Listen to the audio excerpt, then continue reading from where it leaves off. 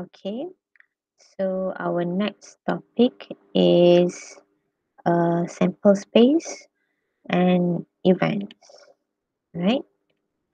Okay, so what is sample space?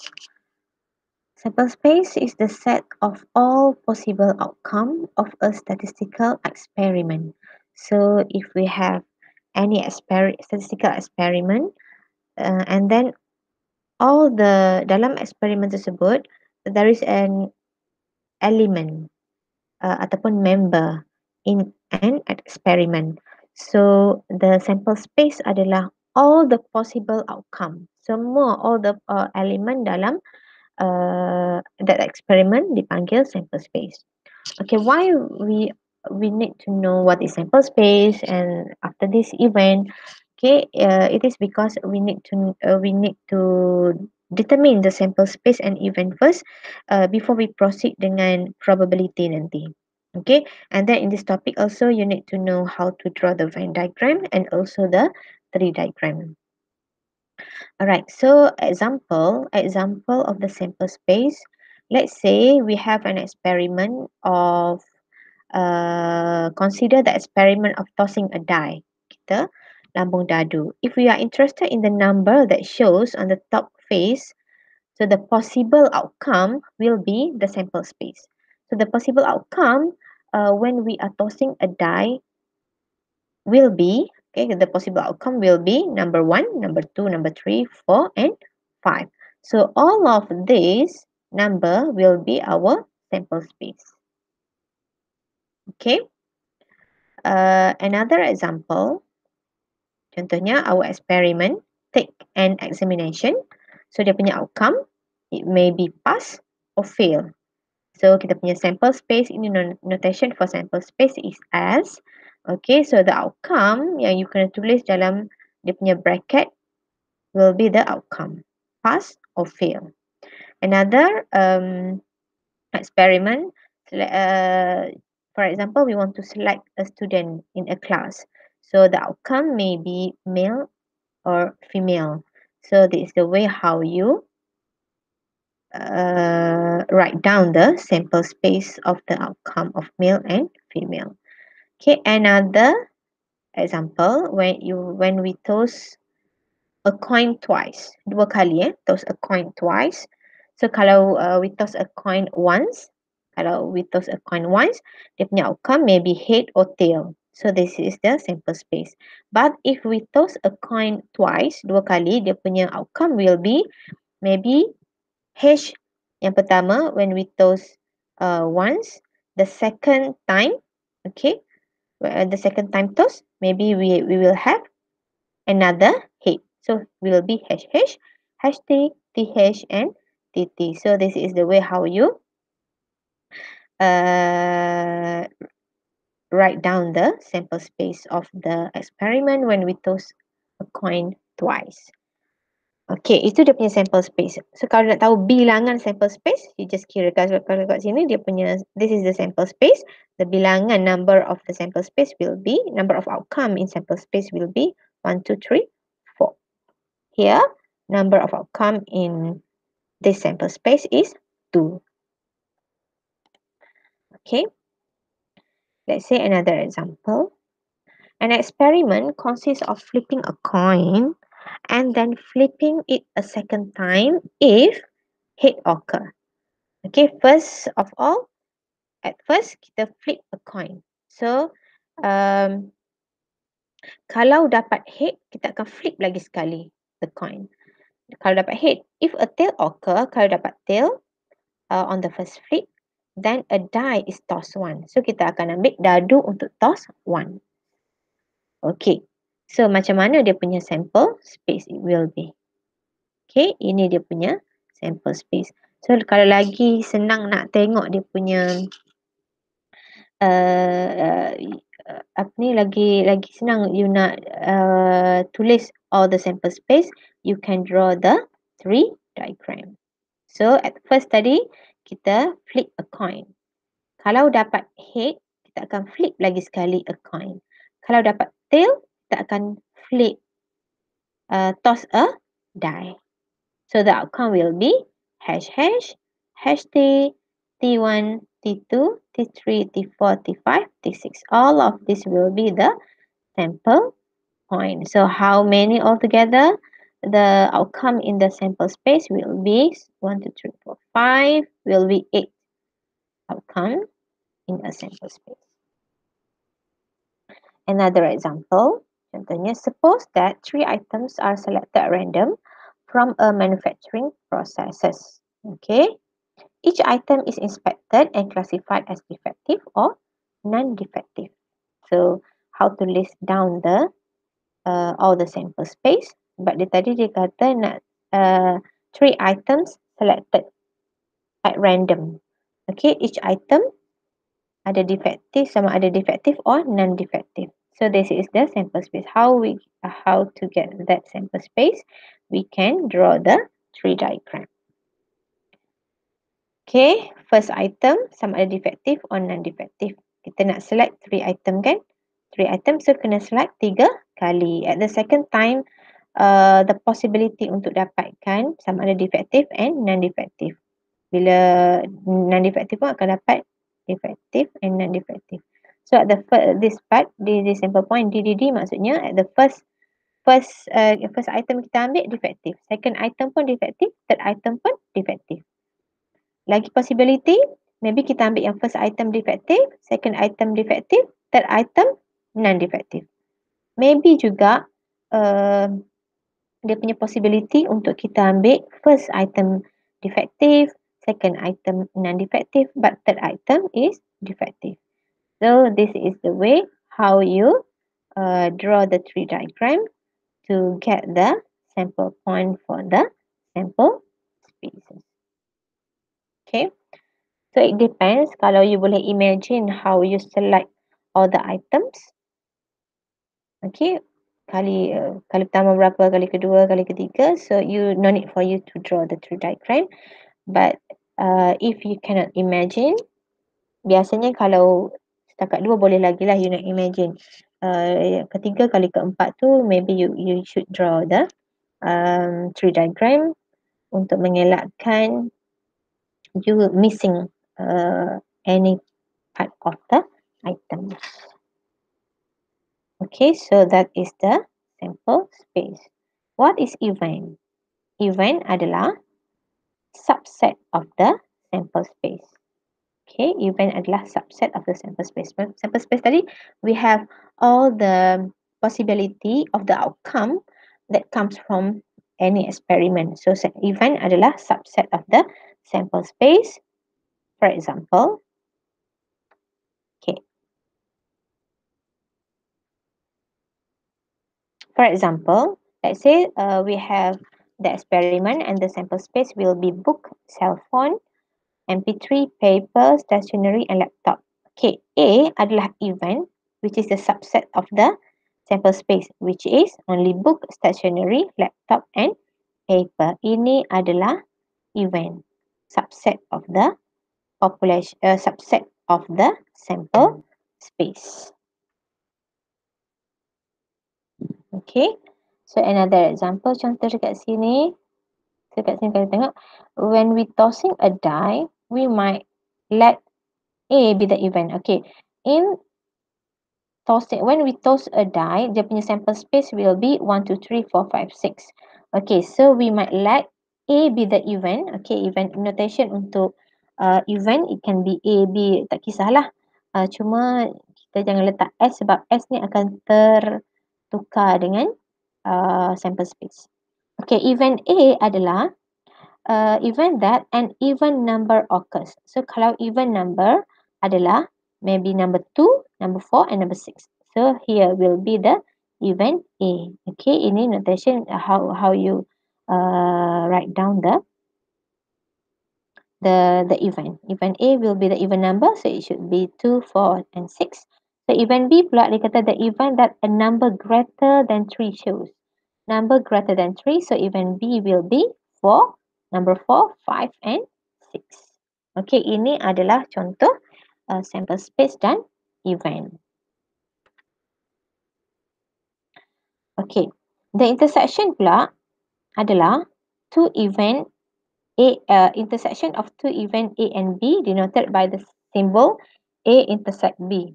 Okay, intersection ni maksudnya dia overlap antara event A dan event B. Contoh yang terdekat lah saya tunjuk kat sini tadi. Event A 246, event B 456. So what is the intersection between A and B? So notation untuk A intersect B will be, kalau you tengok yang mana yang overlap. Number berapa yang overlap? Number 4 and number 6. So we can write it as, so it will be, okay, so A intersect B ni juga adalah event lah. Event of A intersect B will be, you should tulis dalam bracket juga, number 4 and number 6. We have two intersection of event A and event B, which is 4 and 6. Kalau nak tahu bilangan, number of intersection, number of event ataupun number of outcome for event A intersect B adalah 2. Number of outcome will be 2. The outcome will be 4 and 6. That is the intersection. Okay, how about the mutually exclusive? Okay, mutually exclusive ataupun the other name is disjoint. Notationnya adalah null set. Mutually exclusive means that A and B have no element in common. A and B have no element in common. Tak ada intersect between A and B. So itu dipanggil mutually exclusive ataupun disjoint. Dia punya notation notationnya adalah A intersect B equal to null set sebab tiada intersection between A and B.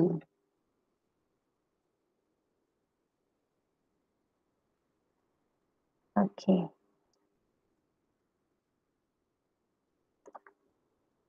Alright.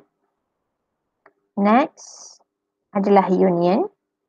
The union of the two event A and B, denoted by the symbol A union B, is the event that containing all the element that belong to A or B or both.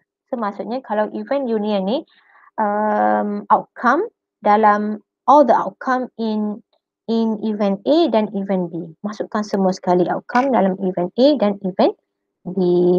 Contohnya kat sini, let event A, ABC, event B, B, C, D, E. Okay. So kat sini ada overlap B dengan B kan. C dengan C ada juga. So dia kata then A union B adalah all together. Tambahkan semua sekali outcome dalam event A dan event B. So it will be A, B, C, D, E. Kalau A intersect B adalah outcome of B dan C. A intersect B, B dan C, but A union B adalah all the outcome in A dan B. Okay. So dia punya biasa kan kalau union ni, kalau in sentence, kalau ada perkataan or, itu adalah union. Kalau ada perkataan in, itu adalah intersection. And then actually you should know how to draw the Venn diagram to represent the event dan juga sample space. Let's see here. Okay, ini contohnya. Ini adalah illustration of the intersection between the two events. So ini adalah intersectionnya. Okay, ini adalah intersection. Contohnya tadi, kita punya sample space adalah 1 until 6. Let's say event A adalah let's say event A number 1, number 2, number 3, number 4, and event S adalah and even B adalah number 3, 4, 5 and 6. Contohnya. Okay. So the sample space adalah 1, 2, 3, 4, 5, 6. Event A adalah 1, 2, 3, 4. Event B adalah 3, 4, 5, 6. And intersection between outcome of event A intersect B adalah 3, 4. How about union? Kalau union pula macam mana? Okay, kalau union, ini kan union denoted by this, A union B, all the element that belong to A and B or both. Kalau kat sini tadi, contoh saya buat tadi, kalau kita nak cari A union B, it will be all. Contohlah, contoh kat sini saya, okay, 5. Okay, so sample space kat sini tak cukup lagi kan, sebab let's say kita punya eksperimen tadi adalah toss a die. Okay, we toss a die. So number 5 maybe bergerak kat luar macam tu. Okay. So A intersect B. Okay, so event A, kita buat satu-satu. Event A adalah number 1, 2, 3 and 4. Okay, event B adalah, sorry tak cantik sikit sebab saya guna mouse. Later I akan beli pen. Number 3, number 4 and number 6. Okay, ini event B. 3, 4, 6. A intersect B adalah, okay, A intersect B adalah number 3 and 4. Okay, A union B, sorry. A union B adalah 1, 2, 3, 4 and 6. Sample space adalah semua sekali. 1, 2, 3, 4, 5, 6. But A union B adalah all the element in A and B, in A or B or both. Okay, semua sekali. A and B or both. Okay, semua sekali. 1, 2, 3, 4 and 6 without 5. Okay, itu adalah illustration macam mana untuk you dapatkan intersection dan union of two event. Okay, yang ni illustration untuk mencuri eksklusif tadi. There is no intersection between event A dan event B. So maksudnya the denotation null set. So tak ada intersection between A and B. This is illustration how you draw the Venn diagram. Okay, ini union. Okay, how about the complement? Complement maksudnya, okay, kalau A complement means that the element there is not in A. A complement notationnya A prime ataupun A bar. Okay, so biasa kita akan gunakan A prime lah. So A prime, this is A. A prime maksudnya element that is not in A, yang berada di luar A. Let's say this example tadi. So A complement will be, okay, kita tengok event A adalah 1, 2, 3, 4. So A complement adalah element that is not in A, which is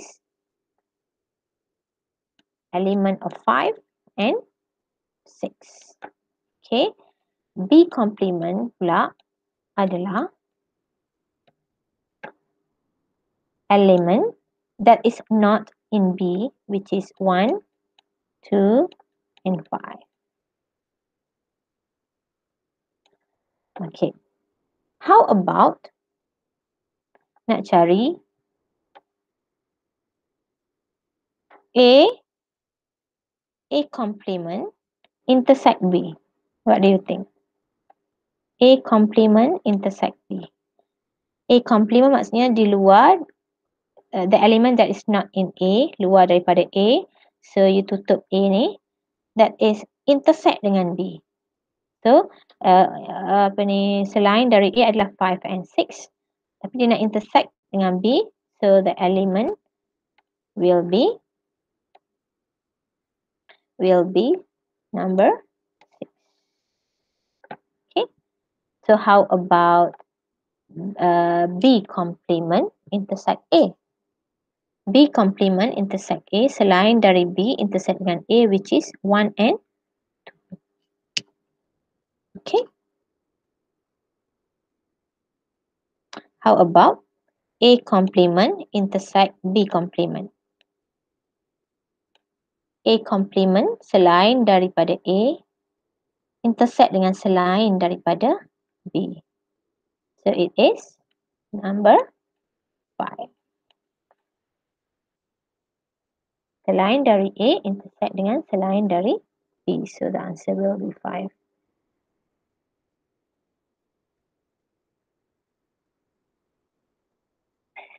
Okay. Alright. So let's see apa dalam your textbook. Okay, this is when we have 3 event, event A, event B dan event C. So A union C maksudnya all the element in A and C. So semua sekali element in 1, 2, 3, 4, 5 and 7. B complement intersect A, selain dari B intersect dengan A, selain daripada B intersect dengan A. So it will be 4 and 7. Intersection of A intersect B intersect C. A intersect dengan B intersect dengan C, so element in 1. Okay, how about A union B intersect C complement? A union B, all the element in A and B. Okay, so this part intersect dengan C complement. Tutup C, intersect dengan C complement. So it will be 2, 6 and 7. Okay. Alright. So ini contoh the intersection between A and B. B berada dalam A. So nanti you can read the textbook secara details. Okay.